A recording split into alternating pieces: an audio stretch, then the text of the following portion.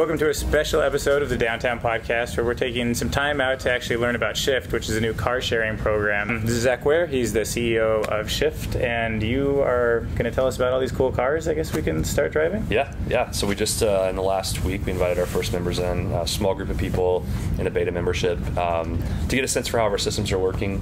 One of the things I tell a lot of people that I talk to is that we set out to build an incredible company that went beyond car sharing and did more things than your car could do or even a driver could do, and in the process became a pretty formidable tech company. We had to build all of our own in-car hardware. We had to build all of our own, obviously, forward-facing applications as well as back-end things, and so it's taken about a year for us to get ready, and people, I think, have been really impatient with our not launching, but I think when you interact with our company today, you're going to find that there are a whole lot of things that we've done to make mobility easier and seamless, both from the front-end user experience and stuff, a lot of stuff you don't see. Tell me about the front-end experience. What is a regular person? It's super simple. One of the things that sets us apart from, I think, a lot of other companies is that our goal is to have you on your way within 5 minutes. It's our promise. The product we're selling you is not a transportation product. It's not a technology product. It's a promise. And so our goal is for you to open the app whenever you're thinking about going somewhere, and you indicate to us, we know where you are at that point. You indicate to us, sort of, am I taking a short, medium, or long trip? Do I want to drive, ride, or bike? And from those answers, we match you with the right car for that experience. So what we found is that if you think about a company like Zipcar, you are presented with a list of cars, and the thing you're going to choose is very likely going to be the thing that's most like what you have right now. We tend to buy cars and make transportation decisions based on X factors. Like I have a big, gigantic car because once or twice a year I need to transport 6 people and a bunch of crap. Oh, right. But if you don't need that every single time. Right. Most of the time, my journeys, and what I've actually found is I've been timing it this week using Shift. Most of my journeys are surprisingly short. I actually stopped at the store and went to and parked at a station from my house to a store to a station, and it was literally 5 minutes. And in my head, I would think that would be like a 20-minute thing. But now that I have a timer sort of timing what I'm doing, I'm like, wow, actually the majority of the trips that I'm taking are really short. And that's actually what we've found surprisingly over the last week, and looking at the data, is that the average trip for even our beta members is a lot shorter than most of us think it would be. So what we want to be able to do is have enough vehicles and enough options within 5 minutes of you, so that the idea of going somewhere is no longer like, oh, it's going to be so hard, I got to find parking, etc. We want you to be able to do more things in a day. So in a given day, if mobility were the thing that was stopping you from doing 5 things that you normally would have done, if we can reduce those barriers, both the financial barrier of like I don't want to pay for it, as well as the headache of having to find a car, park a car, maybe get a taxi, etc. It's such a paradigm shift to think about cars in that way, because usually you have one car, right? But now if you're thinking like, is it the right tool for the right situation? Yeah, because I guess I would be sold on like, oh, you should get this Tesla. You'll look really cool. Like everyone will think you're awesome. And I'm like, but I only need that like Saturday night. Yeah, like the afternoon. If you think about it, a Tesla is a gigantic 4-door vehicle. Having dozens of Teslas driving from one part of downtown to the other would just create a big old bumper car. But what's interesting for us is that in a parking space that would normally hold 1 Tesla, we can put as many as 3 smart cars or Twizzys. So you think about the capacity, the ability to have more vehicles that are available for more members to do things. Having a 4-door car is just not the most efficient way to do it. Okay, so explain Twizzy. Explain the different cars. Let's go biggest to smallest, maybe. So as a company, the 3 things we do are provide ways for you within 5 minutes to be driving, riding, or biking. And to do that, obviously we have a fleet of bikes that you'll be seeing rolling out to the neighborhood in the next few weeks. We have small, medium, and large cars, and we have vehicles that have mostly electric, but we have vehicles that have a gas backup, so that for that time when you're going to leave town or you're going to be doing a lot of things, you essentially have a limited range. So our fleet consists of currently of smart electric drives, Tesla Model S's, as well as Chevrolet Volts. And the way we match people to cars is based on the nature of the journey. So if you think about a list of available cars, if we know that you're taking a short trip within the neighborhood, the first car we're going to match you to right now is a Smart.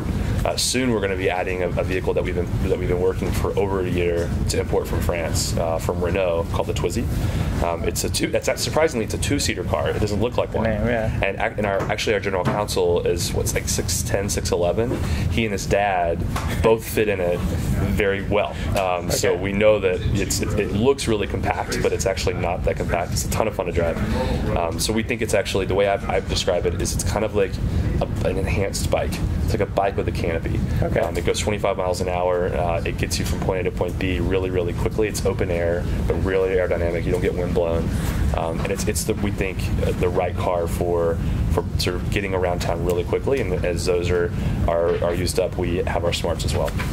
Okay. And then, so how many, like, you just have bikes, but you also have any of the trikes or any of the other kind of like electric cars? You know, we didn't do trikes or scooters or boards. Our biggest challenge was, we're a very utilitarian company. So it sounds like, we have these Teslas, but it turned out that we were looking for a vehicle with roughly 300 miles range that was 4 doors and seated 5, and we wanted it to be electric where possible, and the only vehicle that qualified was a Tesla.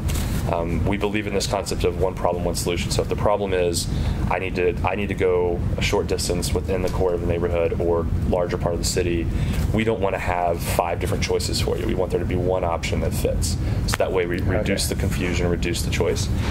So we have bikes are an interesting 1 mile or less opportunity. Smarts and so forth are very easy to understand. When you get into scooters and boards, there's a training curve, and we couldn't. We unfortunately. I didn't think about that, but so it'd be really cool. Not everybody has that skateboard skill. Yeah, not everybody has skateboard skills. How do we lock down the remotes for the skateboards? The trike is cool, but there's still a little bit of a danger to it because it goes really fast and you're not terribly protected. So we did want to have a situation where we created so much choice. Right. What about the emphasis on electricity? It's funny. It's similar to when we built the Zappos campus. We never sought out to be LEED Gold certified. We said we want to make the right decision for employees and the right decision for the environment, but we're not going to build to LEED standards because we don't agree with all of them. For example, we got less points for water conservation at the campus than we did for walk-off mats, which are these things that stop kind of trash from coming into the building. So obviously something's a little off about it. Right. When you're in Las Vegas, you want to be really water conscious, don't really care about trash on the floor. So instead of just getting a certificate, actually thinking about the use case. Yeah, exactly. And it just happened that we ended up being LEED Gold certified there. Yeah. So here, we felt like if we're going to build a massive fleet of vehicles and hopefully get a lot of cars off the road as a result of one of our goals is to not get rid of your car, but to make your car worthless and useless. If we can pull that off, the best thing we can do then is to try to find ways for our fleet to be less abrasive to the environment. So the last thing we wanted to do when we started thinking about our ride product, Valley Plus, the last thing we wanted to do was put 30 town car sedans on the road that are spewing out gunk.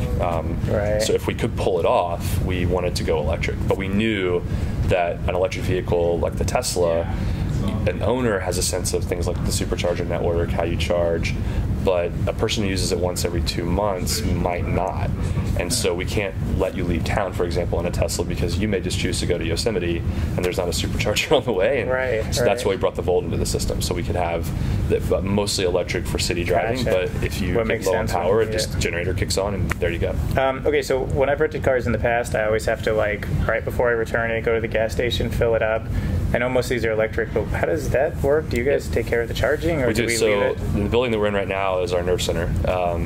And our Central Nerve Center is one of the largest, actually, and again, accidentally, one of the largest electric vehicle charging stations in the country. Oh, right. We have nearly a megawatt of power capacity coming into the building, which is crazy. Our team basically looks at, if you think about how the bike sharing system works, that a lot of vehicles will end up in one place because we offer unlimited station-to-station one-way drives for our small cars, so you can go from one place to the other and be done. So we know we're going to have a lot of cars end up on one side of town during certain types of situations, and we'll need to rebalance them.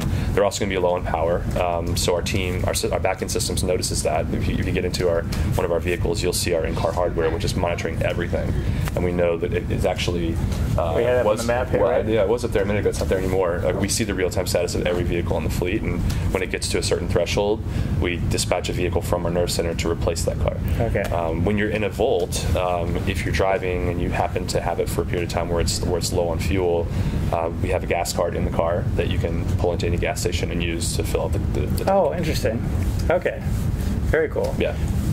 So you have all these cars set up, and you've got them like reorganized, so they're always within 5 minutes. Now, what are the ranges this works for? So if people like in Vegas want to get involved with it, like where can they guarantee a 5 minutes? So our core service area includes roughly downtown Las Vegas, straddling Charleston between Maryland and I-15, and just north to the 95-215 on the north side of downtown.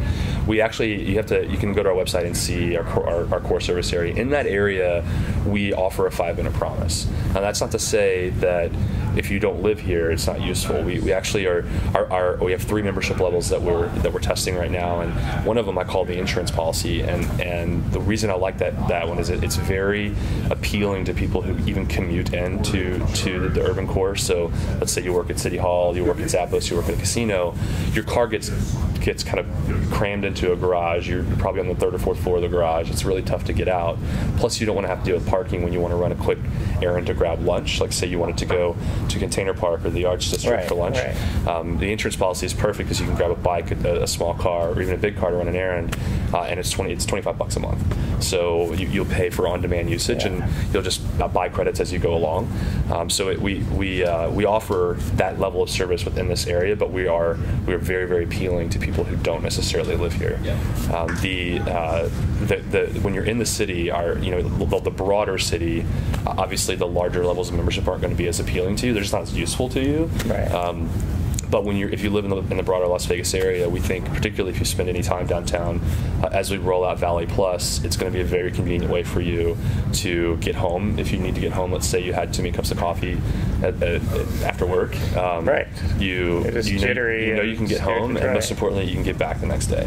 Yeah. And when you're in the core service area, you'll be doing that within 5 minutes. When you're in the broader city, the guarantee is 20 or less. No, that's very cool. Okay, so let's talk about the tiers. So I know you don't have the exact pricing laid out, but you do have the type of tiers. Mm-hmm. So, and I've heard that this is going to be like about the range of like what it costs to lease a car or own a car. Yeah, so it's actually cheaper than that. So AAA actually estimates the average cost of vehicle ownership at roughly $800 a month, and that's depreciation, maintenance, gas, etc. And it's funny because when I first read that number, I was like, that doesn't make any sense. But then I think about when you drive, it's like, well, you know, $20 here, $20 there. When you fill up with gas, you don't tally it all up. And what most of us don't realize is that we're spending a lot more money than our car payment on owning a car. And according to the DOT, most cars sit idle 90 to 95% of the time. Right. So you're thinking about that all the time. If you just do basic napkin math, you're wasting like $700 a month, right? So the way we've built our tiers is we look at what the average mobility need for someone is going to be. In the beginning, it's going to be challenging for people to estimate that because, again, you don't realize that you're driving your car 20 minutes a day. Like I was just saying earlier, like all my trips so far have been like 4 minutes or 5. Right. I went to Lowe's, shopped, and went home, and it was 22 minutes. And you're like, I thought that was a whole hour. So it's going to be difficult for us for most of our early members to sort of understand what their utilization is. And again, that's why we have that really inexpensive entry-level membership level that allows you to say, okay, I'm not going to commit to anything. I'm just going to see what my needs are, and then we're going to actually be watching your account from a high level. And if we notice, like, hey, over the last 2 months, you've spent more money a la carte than you would. Well, you're going to recommend people save money? Yeah. I mean, I think for us, it's more valuable for, I think we would rather have our play is long term, right? So have us trust the company. Exactly. Like even last week, we noticed that we accidentally overbilled time for a couple of members, and we sent an email to 7 or 8 people and said, hey, we've loaded back, we've put an hour of time back in your account. We goofed, and almost all of them wrote us back and said, I didn't even know. Right. But that's just fundamentally how we are. So will you explain those tiers though, like with the 4 or 5 hour, and you mentioned Valley Plus before. Yeah. So our currency is service hours and rides. So we have 2 distinct currencies, and every month your membership buys you some number of both of those things. The time is the time that you're in a vehicle, and the ride credits are the number of times you ask for a ride. So if you're a person who takes a lot of rides, you're going to probably use less time, but you're going to use more rides, or vice versa. Someone who drives a lot is going to use more time and less rides.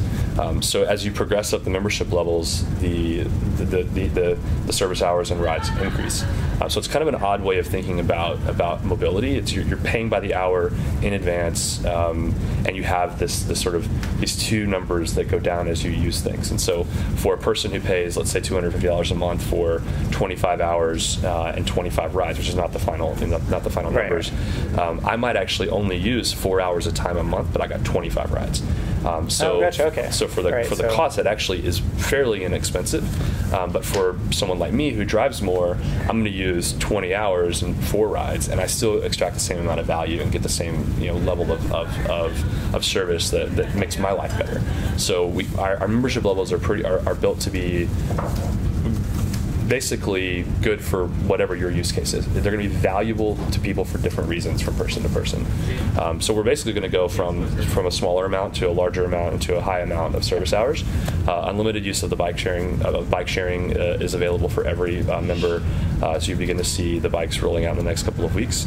And for all of our members that are above the insurance policy level, unlimited point A to point B driving. So if your trip is 20 minutes or less in a small car, you don't get billed for any of that time. So for me, gotcha. I've driven, I think if you look at my count, I've probably had 10 or 15 trips in the last week. I have only used 13 minutes. Wow. Because all my trips again are like just surprisingly 5 minutes. Right. So we really believe that, particularly for that premium customer above the insurance level, which again is roughly $250 in that range or higher, the unlimited station-to-station driving is going to be a game changer. Like you don't have to worry about getting the car home. You don't have to pay for it. It's just it's very much like bike sharing but applied to cars, and I think it's going to change how people move significantly. Okay. All right. So I know you're going to walk us through and show us how it actually works, but walk me through step by step. Like, what is the experience like when I am here at the Nerve Center and I want to get over, to the Gold Spike? What would the process be? Our goal is for the moment you think you want to go somewhere, for you to open the app.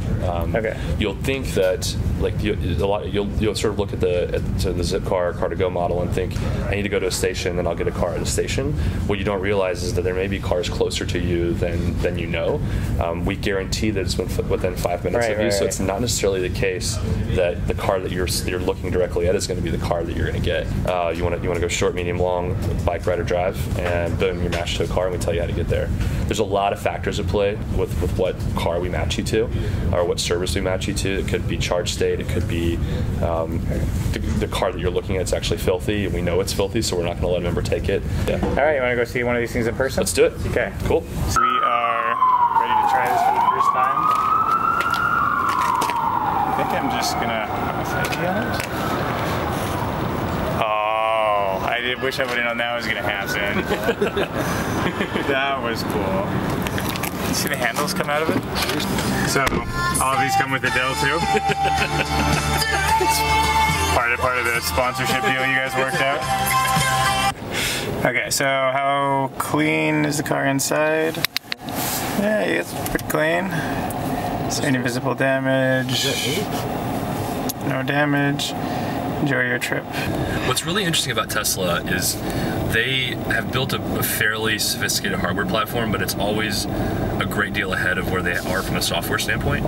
So there's sensors all over the car that to you they just aren't even being right. They look like parking sensors, but what they actually are is taking in data to help aid some of the self-driving features they're working on and so forth. So there's you're back home. End trip. If you park in our parking spot, yes. Power itself off. Okay. Please grab all your belongings and trash before exiting. Scan card. And the scan card on the outside. Yes, like yeah. Very cool. Okay, all right, so cool, dude. So we made it back safe. We did. It was nice. It was really fun driving this thing, and I'm hoping a lot more people learn about this project and come down because it's an amazing thing. So thank you very much. Thanks for being a member. Yeah. I survived Dylan's driving. It's not that bad. I should get a t-shirt. Let's go back and look at the right.